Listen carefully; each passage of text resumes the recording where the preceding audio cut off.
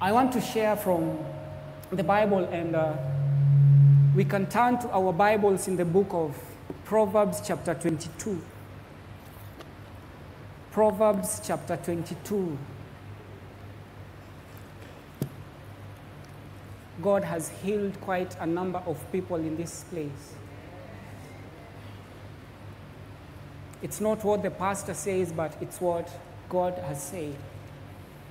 And something about God is that His word is final. His word is truth.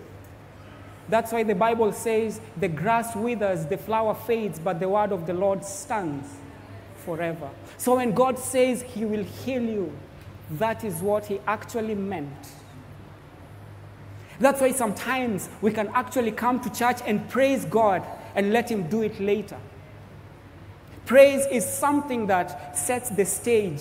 We enter into His courts with thanksgiving, praise. We have been called to be a people who know who God is. He is omnipotent. He is all-powerful. He is the ever-living God. He is the God who says, I will show up when there is a need, when there is trouble. That's why the psalmist says, God is our present help in time of trouble. Sometimes you may be in a place of trouble, but what I want you to know is there is a God who is going to show up. Proverbs chapter 22, verse 6. As you have heard, my name is Pastor Kevin Tindi, and this is the family month, and I was requested by our family pastor to share about mentorship. Proverbs chapter 22, verse 6. The Bible says, train a child in the way he should go, so that when he is old enough, he will not depart from it. Train a child the way he should go, so that when he is old enough, he will not depart from it. The title of my sermon is The Need. Heavenly Father, we thank you for we can come to you at any time. You are the King who attends the meetings of your people. So Holy Spirit, we pray that you move in this place. We thank you. We will never be the same again. In Jesus' name we pray. Amen. The Bible says, train a child in the way that he should go. The word train actually speaks of the notion of committing, commitment. It speaks about dedication. You dedicate yourself to train a child in the way that he should go, so that when he or she is old enough, this child will never depart away from it. The word child, I did a research and I found out that the child is actually a child. It can be a lady. It can be a young man. It can be a youth or a young person. But then again, I believe that there's a child in every man. In as much as we advance from one level to another, we become a child in the next level that we have gone into. When you are in standard 1 and you go to standard 2, you are promoted, but then you become a child in standard 2, which means you will need to have someone who will train you in the ways that you should go. You should be trained by someone who will teach you in the ways of the Lord. In other words, what am I trying to say is that we are all children at at a particular point in life. The more we advance, the more we become a child. And Paul said, when I grew up, I put away childish things. So in the next level, you become a child, but as you grow, you put away childish things. One great psychologist said that human beings are deterministic. What he meant by that is that our behaviors, our feelings, our attitudes and values are determined by our childhood experiences and our upbringing. Whatever we go through in life, whether good or the bad experiences, we tend to push them in the subconscious mind. And then someone said that if you're not careful, your subconscious actually controls you. That's why you find some people are doing things and you're wondering what is happening, and they are believers. It's because their subconscious is controlling them. But how can we be able to help this is awareness. Another great psychologist said that behavior can be learned, unlearned, and relearned. How can this behavior be learned, unlearned, and relearned?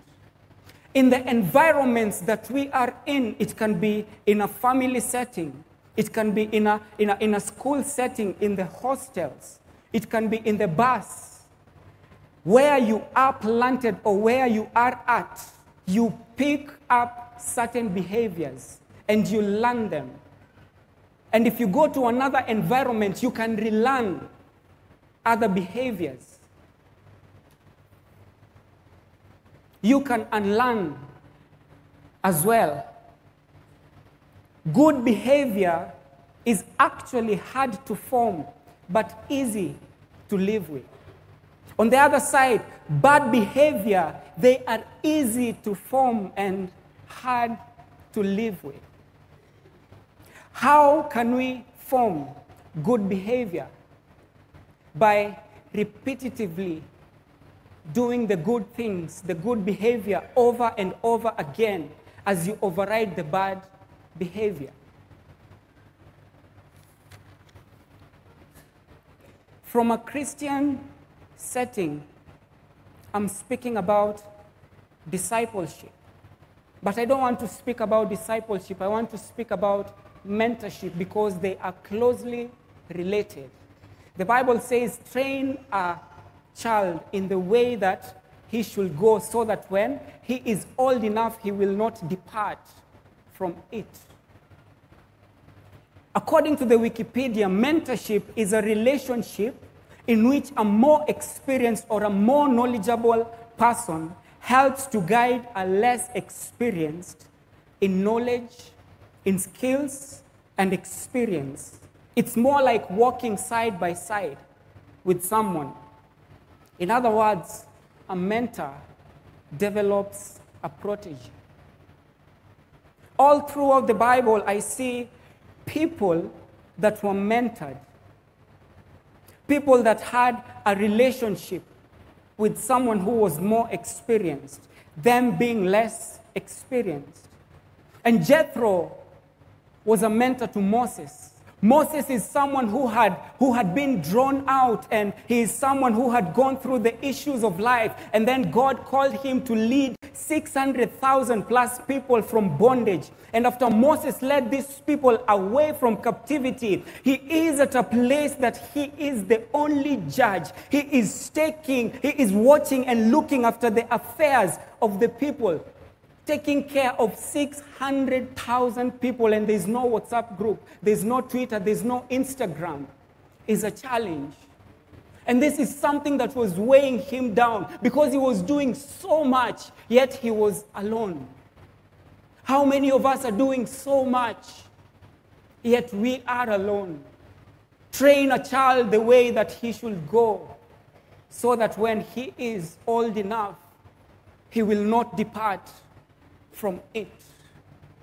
And as a result of being mentored by Jethro, Moses mentors the 70 elders, and his work was made easier.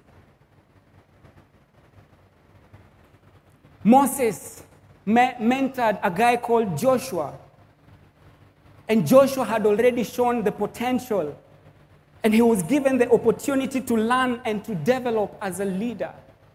As long as you have been gifted, you become a leader in an area of influence.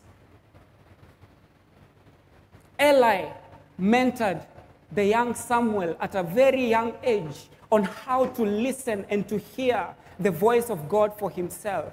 It's so sad that many of us want to hear the voice of God through our pastors, through our CG leaders, through the people that God has placed above us. But something about mentorship is, mentorship will teach you on how you will depend on the voice of God for yourself. Elijah mentored Elisha. Jesus spent 3.5 years with the disciples, and he taught them. He advised them. He gave them guidance. And the results of being mentored, we see lives were changed. The 12 formed churches. The 12 turned cities upside down. The 12 have enabled us to be a people who are able to listen to the gospel today. Elisha performed many miracles. Joshua did amazing things. He conquered territories for the Lord. According to research, speaking of mentorship, it says 45% of unchurched youth identify the opportunity to receive advice from people with similar life experiences as very important. Again, 68% of churched youth identified the opportunity to receive advice from people with similar life experiences as very important. Both churched, the people who go to church, and the people who don't go to church, they desire a maximum number of opportunities to connect with a mentor. The question will be, now that we know when you are trained in the ways you should go, and everyone is a child, you will not depart from it. The question will be, how comes many people are not being taught on the way that they should go? How comes many people are not being mentored? How comes many people do things? You wonder, where did they learn this behavior from? I have two things that I will talk about. And the first one is social media. Research says that the population in our nation today is 52.7 million, and it is still growing. According to another research, it says that 43 million Kenyans have access to the internet. 86% of people on Twitter are actually from Nairobi. Another research says that every 4.3 minutes, someone touches their phone. We touch our phones in a day for about 150 times. For those who are in school, there's a research that says young people spend 80% of their time on social media doing nothing that is related to their growth. We are all birthed into this thing called social media. It's like almost everyone in this place has a phone, and they can connect to the internet. The world has about 7.7 billion people, and 4.3 people plus are connected on Facebook. In fact, someone said that Facebook is like the 7th continent where people go and communicate, people go and interact. But a funny thing and a sad thing is that many people are connected, yet people are lonely.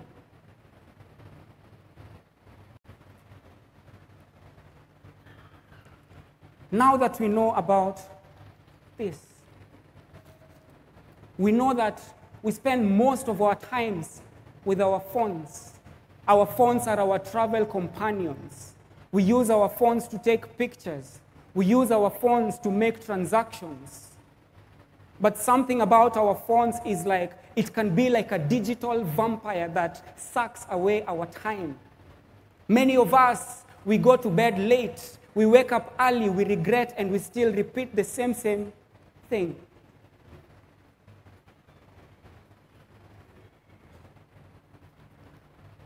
There's something called the highlight reel. As a result of spending most of your time on social media, there's a research that says it causes stressors. The highlight reel actually speaks of the collection of the best moments, the collection of moments of victories, the collections of achievements, and this is where you post a photo where you are looking great. You take more than 50 selfies so that you pick the best one, and then you put it. The highlight reel. These are things that we keep on doing on a daily basis. And someone say that we struggle with insecurity because we compare our behind the scenes with everyone else's highlight reel. Comparison as a result of spending most of our times on social media. Comparison because where we are at cannot match where other people are. Let me speak something about comparison. Comparison will make you not to focus on God. Comparison will make you to be someone who will not sit at the foot of Jesus. Comparison is something will make you to walk away from what God wants to do in your life. Comparison will draw you away from the plan that God has in your life. In fact, it will stop you from being mentored and being taught on the ways of the Lord, so that when you are grown enough, it will not depart, or you will not depart from it.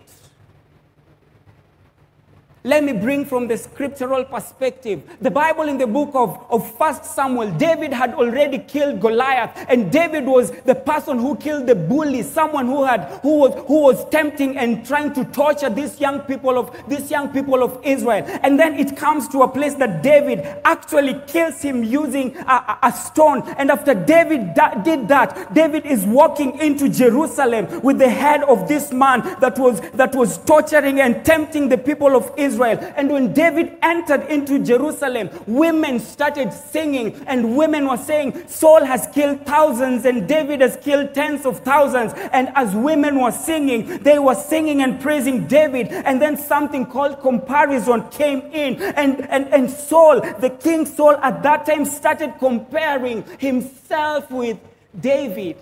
And Saul, when he was comparing himself, he fixed his eyes on David. And that's why he said, I am going to kill this man. I am going to pin him to the wall. And I am going to erase him from the face of this earth. You see what comparison can do? Comparison will make you to stop focusing on the God-given plan, the God-given opportunity. Comparison will stop you from doing things that God has called you to be. Let me remind you, the cancer to contentment is comparison. Many people are not living their God-given gifts, their God-given potential, because of comparison. Be yourself because everyone else is taken.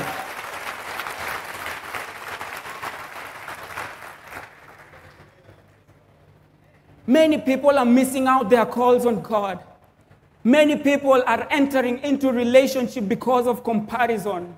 Many people are taking loans because of comparison. Many people are doing things that are outside the will of God because of comparison. And I am here to take you out from the cancer ward. I am here to speak into your life and tell you that the cancer to contentment is comparison.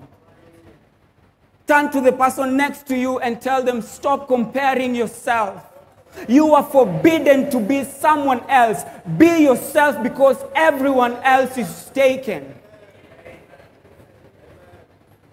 The highlight reel makes us to lose our focus. Yet God has called us to fix our eyes on the author and finisher of our faith, Jesus Christ. But many of us are fixing their eyes on Kim Kardashian and all these other musicians and people that don't make sense. People are fixing their eyes on people that are teaching them on how to dance, on how to do makeup, on how to dress. People are fixing their eyes on people who don't know the Bible. But the Bible says, teach me on the ways that I should go, so that when I am grown enough, I will never depart from it. Give a shout of praise to Jesus.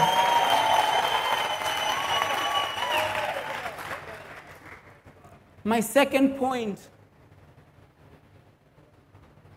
is social currency.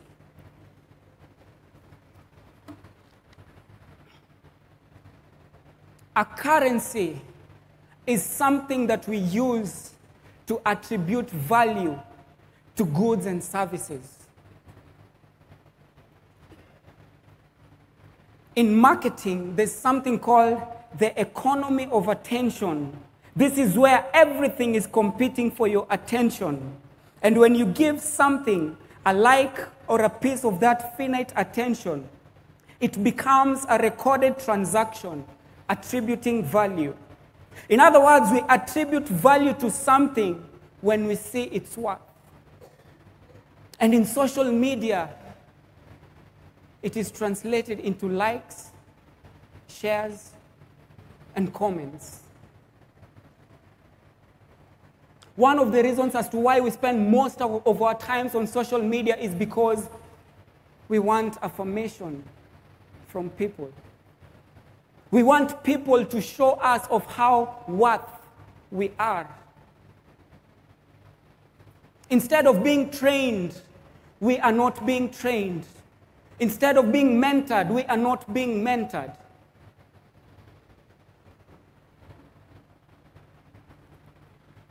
Let me ask us a question. Since almost everyone, I believe, has a phone, if you posted something on social media today, and then maybe like 30 minutes later you checked and you found 300,000 likes, how would you feel? Oh, the people that are keeping quiet, they translate it into cash. You will feel good. There's a substance called dopamine in our bodies. It makes you feel good, that you will want to do it again and again and again. But on the flip side, what if you posted and then you only found 3 likes for the Father, the Son, and the Holy Spirit?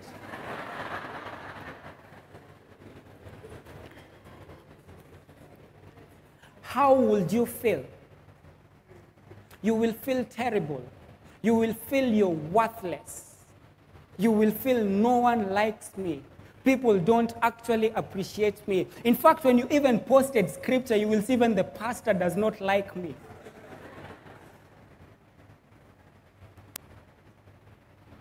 The highlight reel. And as a result, in social media, I want us to know that we are the products. And you being the product, you want people to speak of you being worth. You get 3 likes, high possibility you will pull down the product from the shelf. The highlight reel. Thank you. It's because I have saw something. Yeah.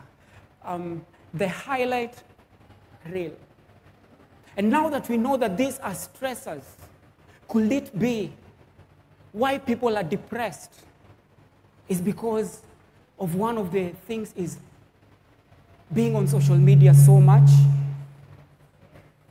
Could it be the reason as to why people are entering into things that are not godly, be as a result? Could it be people are anxious because of you post and then you're waiting for people to like? Could it be that some are even committing suicide because of social media?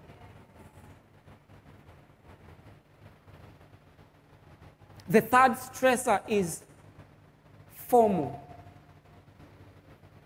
FOMO.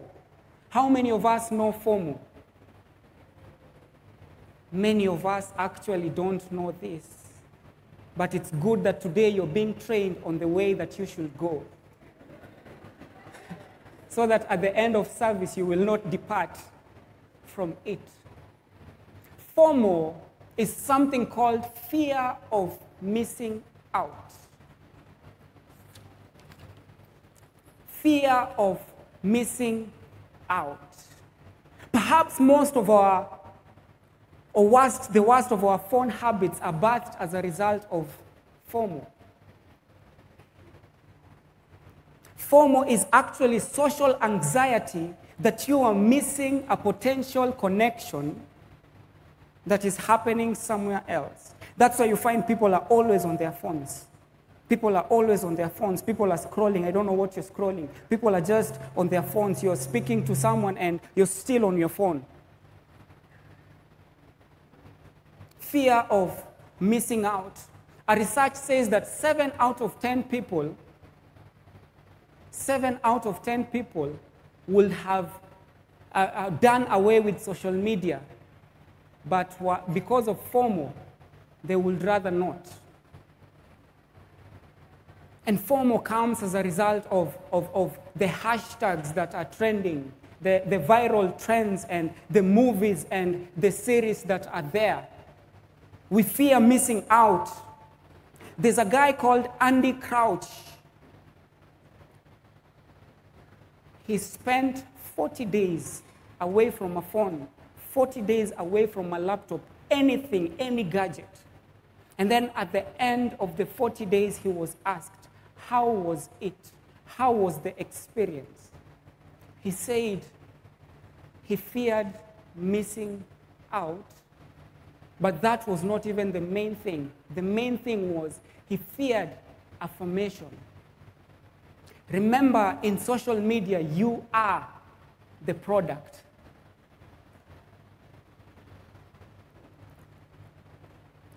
This acronym, FOMO, was coined in the year 2004, according to research. But I want us to know where FOMO started.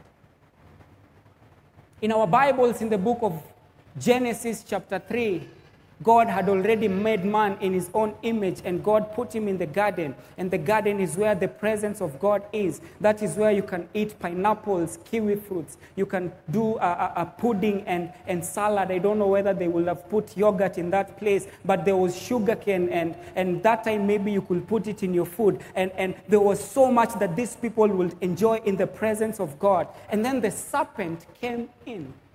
When the serpent went to Eve, and I'll paraphrase, the serpent told Eve, did God really say that you should not eat? The serpent told Eve, if you don't partake of this fruit, you will miss out to be like God. You will miss out to be like God. And this thing, since it started in the Garden of Eden, it has spread out like a wildfire. That's why you find today most of the people are actually doing things because of fear of missing out. You find people are in forbidden relationships and they are pushing God away because they fear missing out. You find people taking loans because they fear missing out on buying a plot. You find people are buying cars and buying expensive phones because they fear missing out. You find people are actually betting because they fear missing out. You find people are entering into marriages because they fear missing out. You find people are doing things that will lead them to a downward trend because they fear missing out. But I'm here to tell you today, God has called you to be someone who will be an outcast with people so that you will be an incast with God. God has called you to be someone who should not fear missing out. God has called you to be someone who will be like David, while others are busy having sex, while others are busy betting and doing things that have no good consequences. God is calling us to be a people who are working on our gifts. We are always working on our gifts. And David was someone who was throwing stones to a lion and a bear. He was working on his gift, and his gift was the one that took him before a great man. And God is calling us. We should not fear missing out. In fact, let me introduce you to something new called JOMO. It's called the joy of missing out.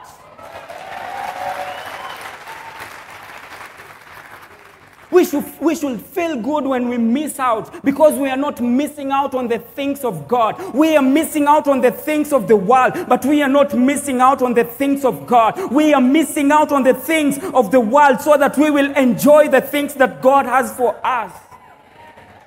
Turn to the person next to you and tell them, JOMO. No more FOMO.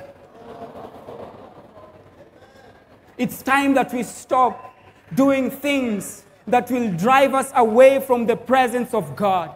It's time that we start doing things that will keep us in check. It's time that we start to take delight in reading the Bible. It's time that we start to take delight in spending time with our families. It's time that we start enjoying watching things that will build us in our leadership, that will build us in our families, that will build us in our skills, that will build us in our all aspects of life. The joy of missing out is real. In as much as this thing is real, God is calling us to enjoy, because you are an incast with God. You are not called to fit in. You are called to stand out.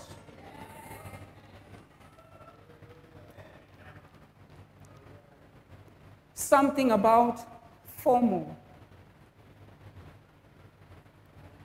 We should fear missing out heaven. If there's something that you should fear missing out, is heaven. From the Bible again, I'm taking you on a tour. If you go to the book of Luke chapter 16, there is a guy, Luke chapter 16 from verse 16. There is a story of two guys. One is the rich man and the other one is Lazarus. The rich man had everything that he could have in this world. Lazarus was eating the crumbs that will fall from the rich man's table. He missed out on everything that he could ever want. And when they died, the rich man, who never missed out on everything, went to hell. And Lazarus, who missed out everything, went to heaven. The thing that we should fear missing out is heaven. It's time that we open that door of FOMO and step into the new door of JOMO.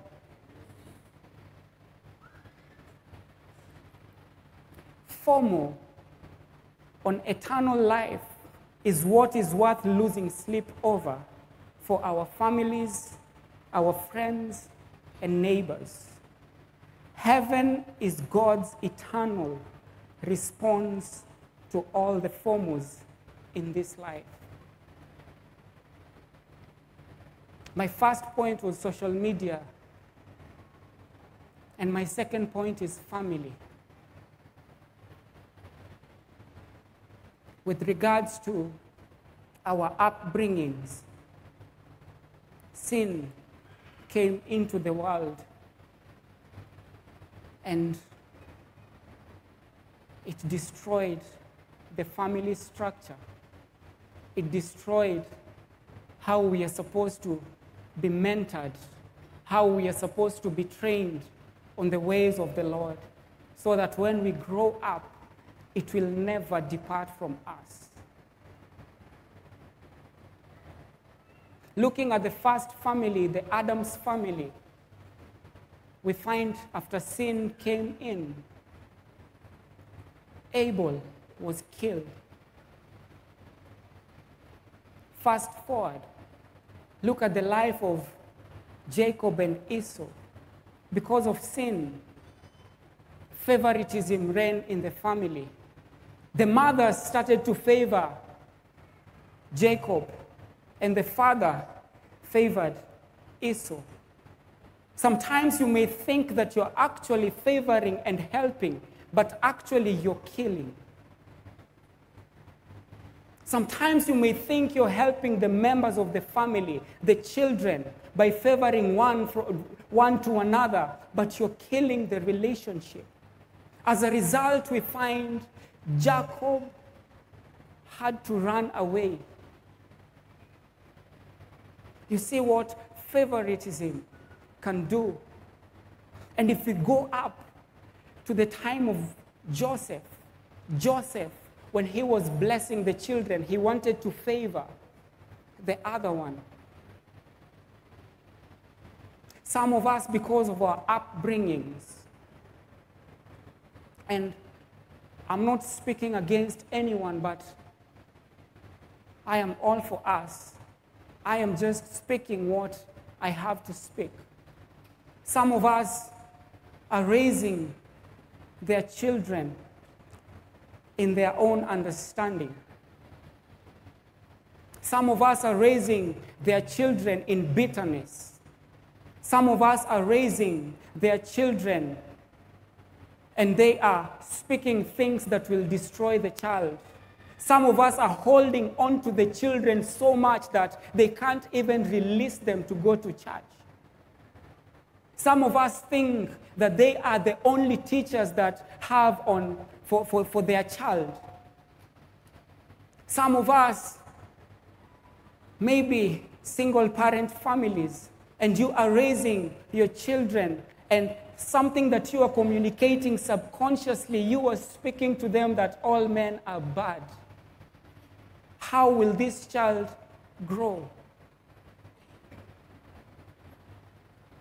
We have been called to be a people who should be mentored, who should be trained in the ways of the Lord. There were times where we could see women and women will meet with girls and the girls will come to women and they will be mentored on how to become women, on how to cook and how to present themselves in front of the man. But and when it comes to the side of the dads during those times will go and do game and do whichever thing. But nowadays, high possibility we find women mentoring women, but men are lost in betting.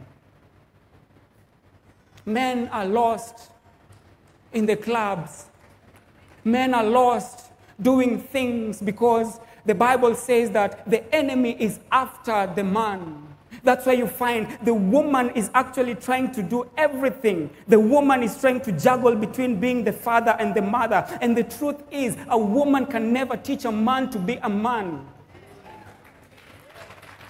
Men have to stand up. Men have to rise up and to teach men on how to be men. Some of us have been raised without parents and we are running around like headless chicken. Sometimes we may get a girl and we don't know how to make the next move and we let the girl go and we start regretting because there's no one who taught us on how to become a man. Some women have not been taught on how to become a woman so that you will present yourself in front of your boyfriend in a manner that is dignified.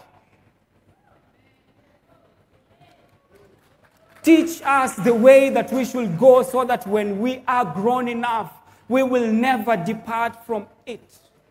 You may find a mother may raise up a child to become a doctor.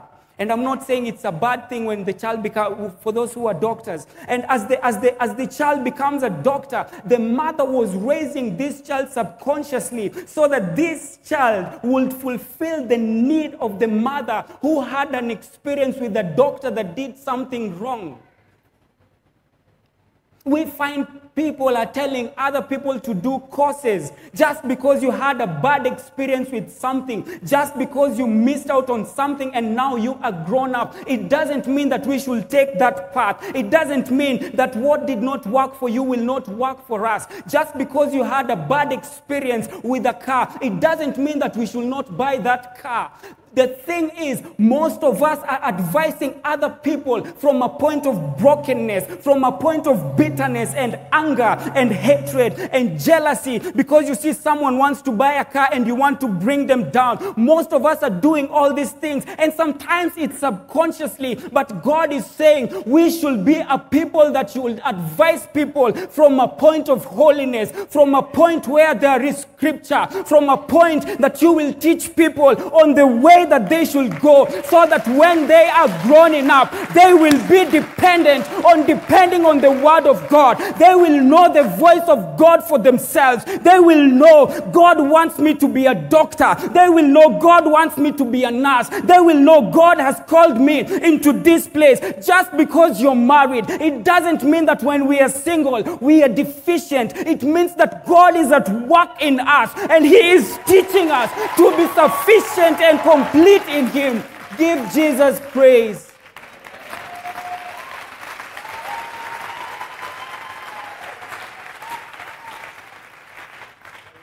God is calling us to be a people that will raise other people not from a point of brokenness, but from a point of holiness.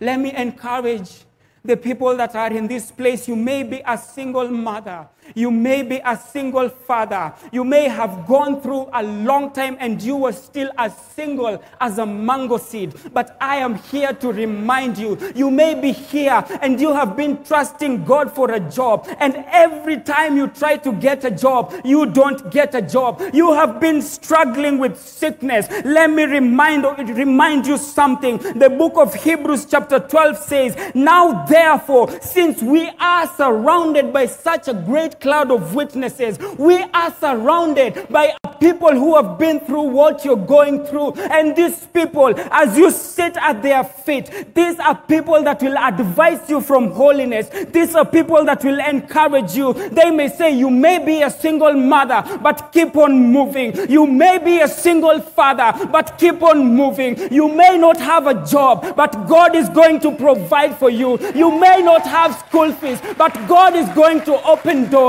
You may not have someone who will date you, but God is saying that I will bring someone for you. Keep on trusting, keep on believing, keep on walking. Even when you can't walk, you can't crawl. Even when you can't run, you can still lie on the floor. And God is saying that you are surrounded. If you don't have someone who will train you, remember Jesus is the one that will train you. You may be an orphan. You don't have someone, but Jesus is saying today, I will train you on the way you should go. I will train you and show you that I am your father. I am your mother. I am your provider. I am your healer. I am your friend. In fact, I will stick closer than other people. I am your deliverer. I am Jehovah Shammah. Teach us on the way we should go, so that when we are grown, we will not depart from it. I want us to pray. I want us to pray. I want us to pray, and in your own words, just start worshiping God. The atmosphere is set in this place.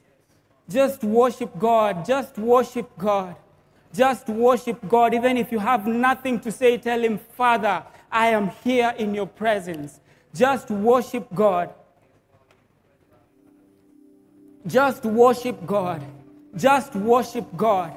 I want you to know that you are not alone. I want you to know that you are surrounded. I want you to know that the God who has brought you here, He will take you through it. He will take you to places of honor. He will do that which concerns you. He will do that which is exceedingly and abundantly above all you can ask or think. The God that we serve is in this place. And He is saying, I am here for you. You may never know how to make the next step, but I will train you on how to make your next step. You may never know where your rent money is going to come, but I will provide for you. You may never know. Doctors may have given up on you, but God is saying, this is the day that I am teaching you the way that you should go, the way of healing, the way of restoration, the way of provision, the way that I will do exceedingly and abundantly above all you can ask. Have your moment with God. Have your moment with God. Have your moment with God. Have your moment with God, church.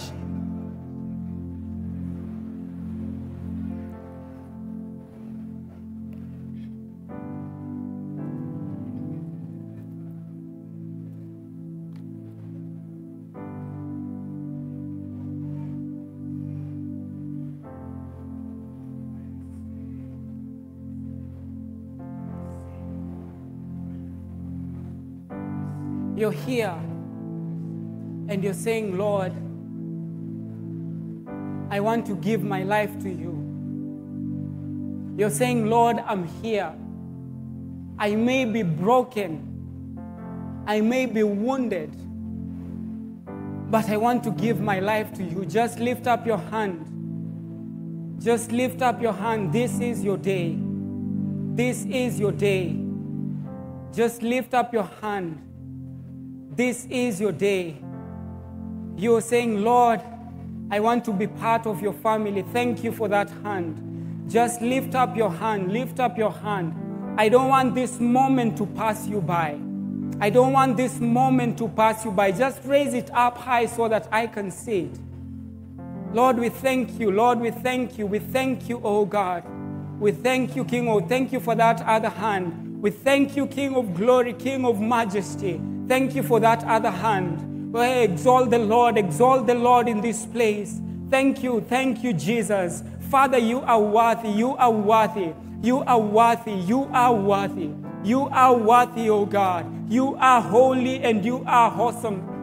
Thank you for that other hand. You are great, you are wonderful, you are glorious. Father, there is no king like you. Just lift up your hand, just lift up your hand. Thank you for that other hand. Just lift up your hand, just lift up your hand. I don't want this day to pass you by. I don't want this day to pass you by. This is the day that you enter the joy of missing out because you are in Christ. Just raise up your hand so that we can see it. Just raise up your hand. Raise up your hand. Thank you for those hands. Thank you for those hands. Thank you for those hands. Thank you for those hands. Thank you for those hands that have been raised. Thank you, thank you. You still want to give your life, just lift up your hand. Don't let this moment pass you by. Don't let this moment pass you by. Don't let this moment pass you by. Don't let this moment pass you by. Don't let this moment pass you by. Thank you for those hands. Thank you for those hands.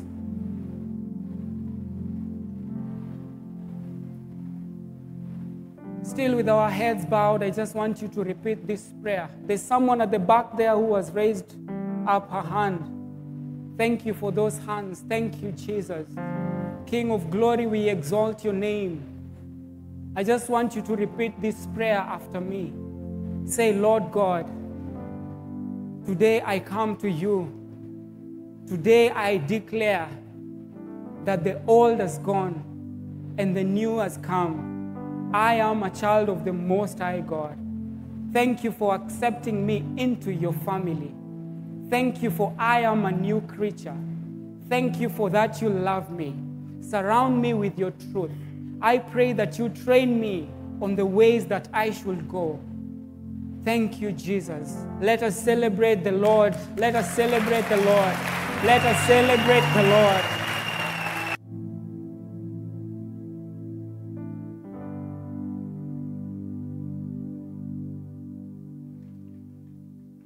Amen. Let's give him a round of applause again. That was so wonderful.